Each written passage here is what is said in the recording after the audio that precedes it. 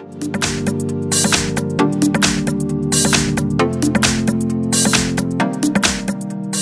I have OPPO A71. Let me show you how to wipe data by using the recovery mode. So at the very beginning, let's start by pressing the power key, keep holding power button.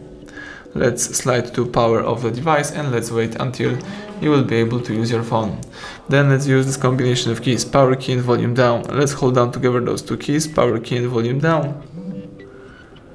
Release both keys as soon as OPPO logo pops up on the screen.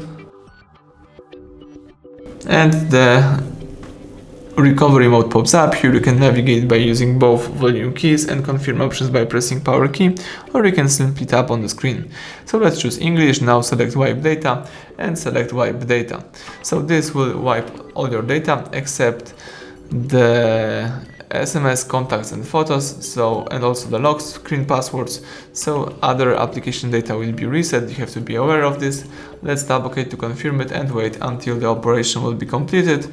As you can see, wipe data was successful. Let's tap OK. Now all you need to do is simply use back key and choose here power off or the reboot. It depends on you. Let me choose reboot, tap OK, wait until the home screen pops up.